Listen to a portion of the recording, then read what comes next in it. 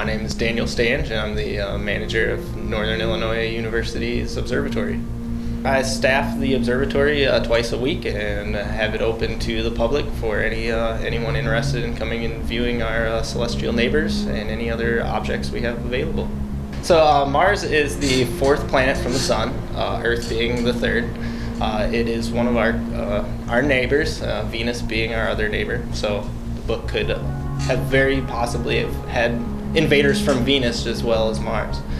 What we know about Mars currently is substantially more than what we used to know at the publication of the book.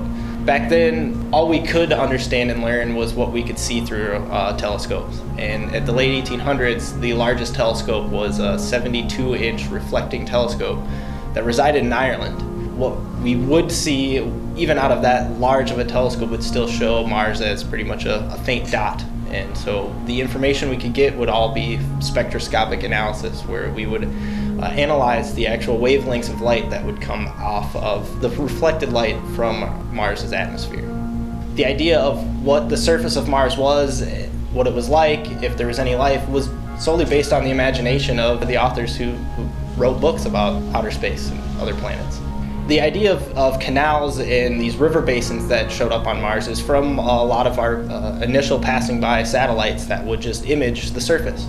And so there have been multiple images of geographical structures that appear to look like dried up river basins, that we have comparisons that we've made between Mars and Earth, and just the similarities between the geological structures infers to us that there had to been at one time vivid amounts of water, liquid water, that was on the surface of Mars. We've recently discovered that there is still a vast amount of ice underneath the main surface of Mars. We do know that the ice that is found is water ice and not some other type of frozen ammonia or frozen carbon dioxide. And we know this because of the Mars rovers that we've placed there about 10 years ago. One of the greatest pictures I've seen from the Opportunity rover was a scooping of the surface, and inches below the surface you visibly see water to ice crystals right on the surface. So we do have this idea that we could, quote, terraform Mars, and terraform means we could change its environment to be more suitable for our form of living. The idea of the rover's missions was to essentially find out, is there small microbial life on Mars? How much water is there, if any, besides what's in the polar ice caps? And the amount of water we find, is that capable of sustaining manned missions to Mars? My idea is we will be getting to Mars within the next 50 to 100 years. We will establish a base on Mars and make use of all this frozen water that we find roughly right underneath the surface. So the most exciting thing about explorations of Mars is really the private sector, and how much we have the personal interest of very rich individuals who are just as interested to support life on another planet, being at a different location, that we could use Mars as a base and essentially send astronauts off to farther out locations than just our lonely neighbor Mars.